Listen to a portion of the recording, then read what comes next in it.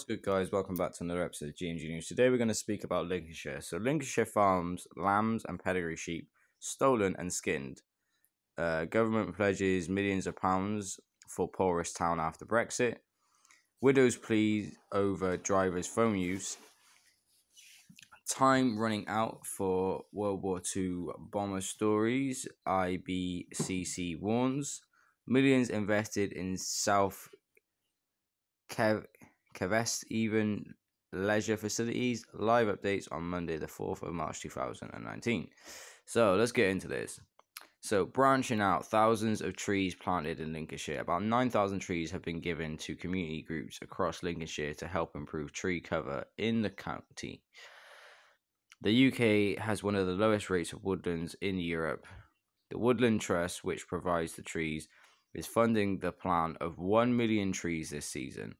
This morning, members of a community group in Cherry Winningham near Lincoln have been planting 500 trees. So, in a quote, "We're not just got enough trees in the UK, we've got 13% cover of trees in the UK. Across Europe, it's 35%.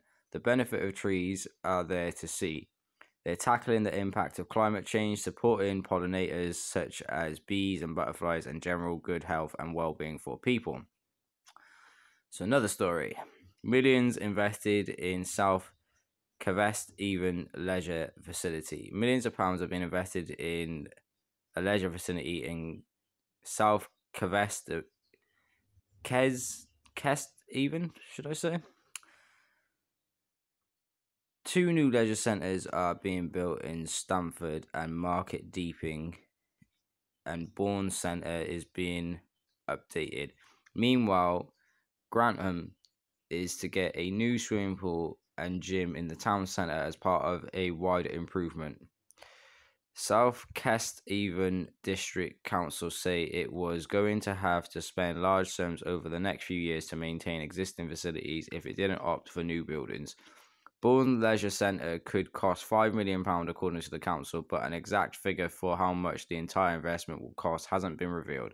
In a quote, "The current leisure centre in South Kevesteven for Markets Town has received basic maintenance, but there hasn't been any major investments for decades and little, if any, outreach provision in rural communities. This is something I am determined to change, providing modern facilities for current and future generations that meet the needs of changing communities."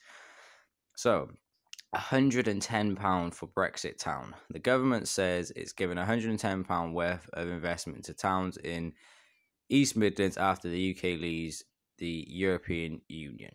So 1.6 billion is being invested across the country to help develop local economies and create jobs. Lincolnshire Town are among those expected to receive cash.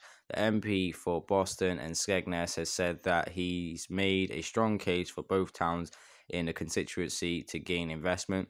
Critics are accusing ministers of using the money to try to bribe MPs into supporting Theresa May's Brexit plan when it comes before the Commons next week.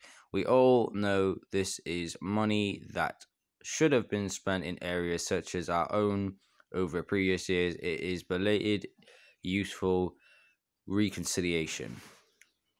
And lambs and pedigree sheep stolen and skinned. 3 lambs and a pedigree sheep were stolen from a Lincolnshire farm and slaughtered over the weekend.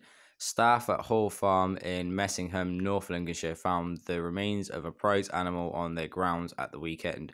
Those killed include a endangered Lincolnshire long wool sheep. It's suspected that the animals were slaughtered to supply the illegal meat market. Police have been informed and are asking anyone with information to get in touch. Time's running out for the World War II bomber story. Organisers trying to preserve first-hand accounts of the World War II say time is running out. The International Bomber Command Centre digital archive on Cadwick Hill near Lincolnshire has spent years collecting personal histories from those who served in Bomber Command during World War II. It says it needs 20,000 to finish the job and record stories from other surviving members of the Bomber Command, as well as digitalizing documents and photos and identifying memorabilia. And in a quote, "Time is running out. Every week that passes is another lost opportunity to record the stories of survivors of the biggest world conflict in modern day history. And obviously, the more time that passes, the more people that will obviously sadly pass away and won't be able to give their account of what happened. So, widows plea over driver's phone use. A woman whose husband was killed by a driver using a phone has spoken out about the impact the crash has had on her and her family.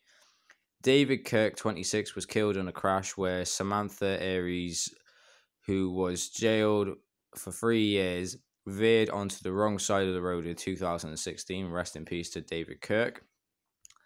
Kate Kirk says no call or message is important, that it should be made or answered at the wheel. The number of people convicted for using their phone while driving has dropped by 2/3 since 2011, and the number of traffic officers by 1/3 since in 10 years. And last but not least, we have the weather in Lincolnshire. A lingering rain on strong winds will quickly clear. This will leave it largely dry with sunny spells for much of the day, but there will be a risk of sharp showers later that day. So, thank you for watching another episode of GNG News. I'm going to start to do the news again because I enjoy doing the news. I like reading news headlines. And I hope you have all enjoyed me reading the news to you. Don't forget to subscribe, turn on post notifications if you haven't done already.